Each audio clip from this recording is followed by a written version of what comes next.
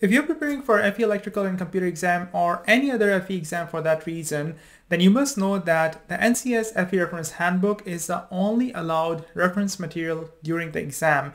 In fact, it will be on one of your screens as a PDF essentially, and you'll be able to utilize that as a resource for the exam. It contains a lot of useful formulas, equations, definitions, conversions, and so on and so forth. In this video, I'm going to go over 3 ways that you can navigate the NCEES FE Reference Handbook, and I'll also point out my personal favorite method of using the handbook for your FE exam preparation and also during the exam. But before we dive into the content, I would really appreciate if you could like this video and click the subscribe button if you haven't already done so.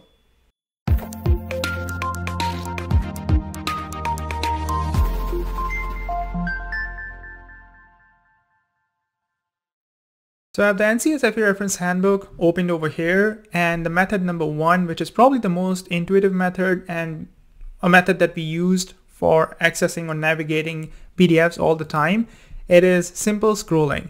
So I am at engineering economics right now, and you can see that if I exactly know what I need in engineering economics, for example, the formula to convert a non-annual compounding interest rate into an effective annual interest rate, then I can use this formula. Or if I know that I need to jump to the MACRS factors, or if I need to look at particular interest rate tables, then I can keep on navigating within engineering economics and hopefully I will basically find it.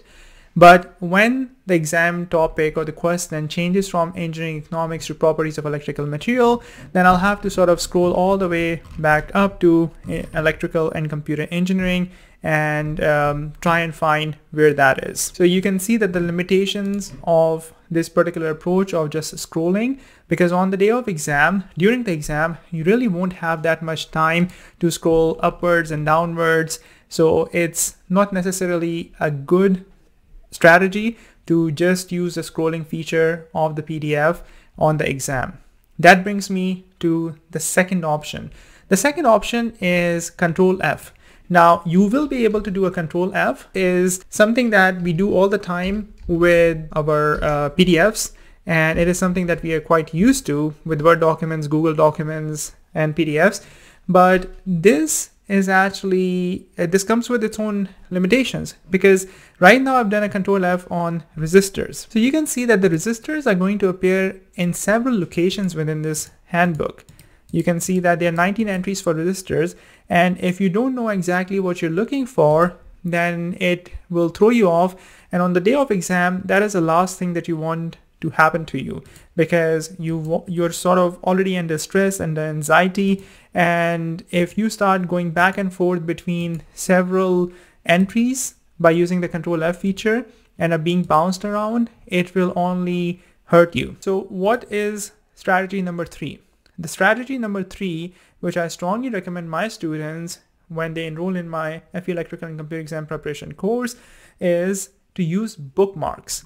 Now bookmarks are amazing. In fact, you can see that I have the bookmark opened over here, and they're helpful because if I want to know something, a particular formula for electrostatics or electronics, or about the transient analysis, RC, RL circuits, I can simply operate within this bookmark and scroll or make my way to it.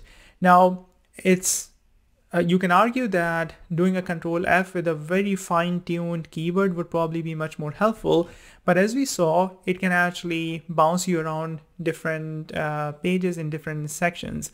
And whereas when you're operating in the bookmark, you're actually within that particular knowledge section. Now it doesn't mean that once you are in that bookmark, you are going to readily find what you're looking for, because you have to have a certain level of familiarity with this handbook. And students who are enrolled in my FE Electrical and Computer exam preparation course, when they go through my questions, when they go through the quizzes, when they go through the lectures, I reinforce that importance of NCEES FE Reference Handbook in the course, throughout the lectures, throughout the quizzes, throughout the mini exams, and throughout the computer simulated practice exam and at every instance, essentially.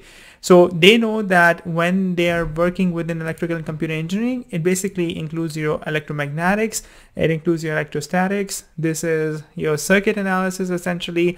Now we are moving from circuit analysis to power, and then your transient circuit, your linear systems, then you have transformer connections, motors, and electromagnetics. You have difference equations, communications.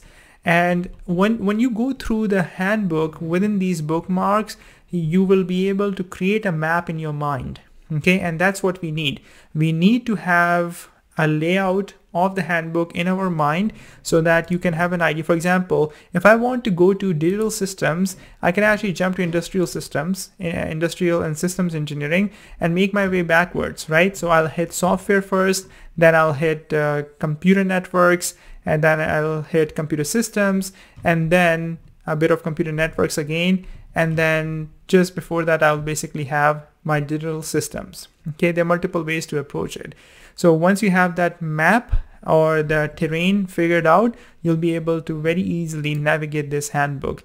And the other thing is that once you start getting into the electrical and computer engineering sections, you're basically going to stay in electrical and computer engineering sections, because on the exam basically follows the specification pretty closely, in the sense that if you look at the electrical and computer CBT exam specification, the first topic is mathematics over here, then you have probability, then ethics, and then engineering economics. So you can expect that the first few questions you're going to see on the exam would be math, and then probability, and then ethics, and engineering economics. It's not that right after math you're going to see a question from software.